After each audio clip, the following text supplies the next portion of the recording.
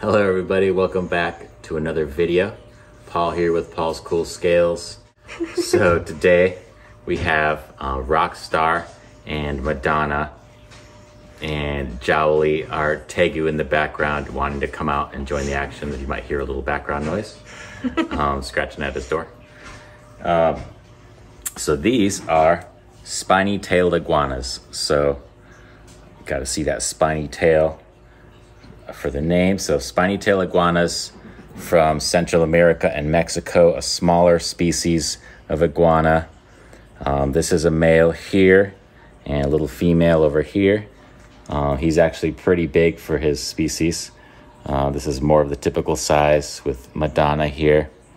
And we have 4 of these guys, 2 males, 2 females.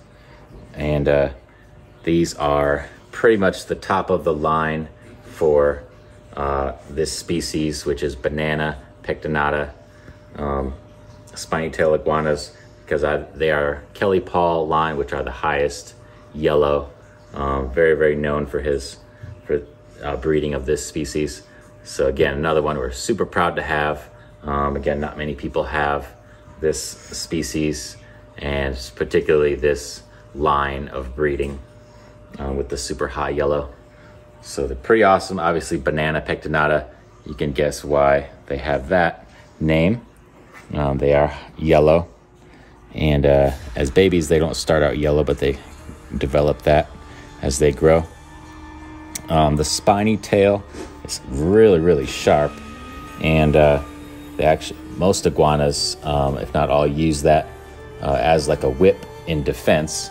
So when they are feeling attacked, they can literally kind of fling that tail like a whip at an approaching predator and give them a little second thought about attacking them or having them for a meal. So that is one of their main ways of defense.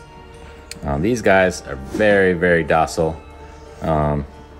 He actually goes to parties with us a lot, Rockstar, and we put him on a table, and he's super tolerant of little ridiculous hats we put on him. But yeah, as you can see, very, very docile species, which makes them definitely a joy, very rewarding reptile to keep. We are definitely hoping to breed these this coming year and offer babies, little captive bred babies. And they will be definitely a hot item because, as you can see, very, very awesome, docile species, and a smaller iguana. Some iguanas, the green iguanas, are very, very common in captivity, not as docile typically, and they get like 5 feet. And it's just a very, very large animal to try to house and keep.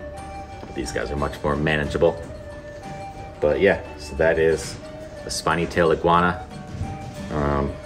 They are herbivores, so they like their vegetables, and actually omnivores, like bearded dragons and others. They like their vegetables mainly, but also enjoy the occasional bug.